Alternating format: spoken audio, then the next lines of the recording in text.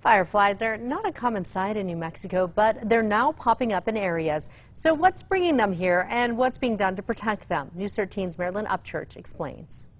I've been looking for fireflies in New Mexico for 3 years now.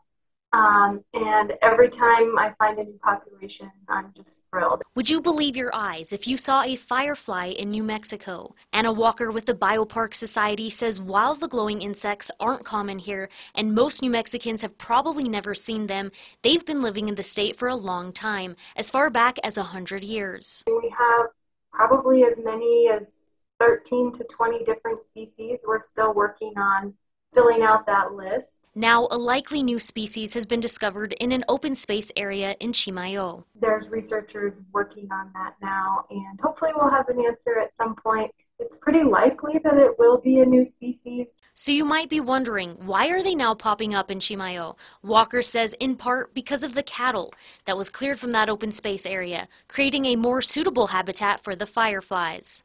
If cattle move into an area, they tend to trample a lot of the vegetation and compact the soil. And firefly larvae spend a year or two in the soil developing before they become adults.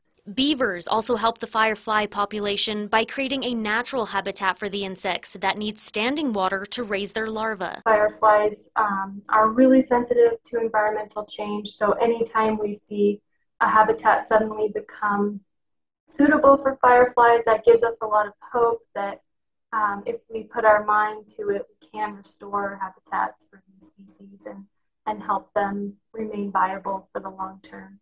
And if you want to help the fireflies and increase your chance of seeing them, turn off any lights that aren't needed near your home. Fireflies and a lot of other organisms really enjoy having dark nights, so that's one way we can all lend a hand. Marilyn Upchurch, KRQE News 13.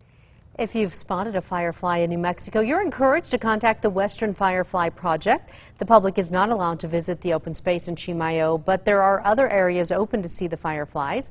Walker says the best time of year to see them is between June and July.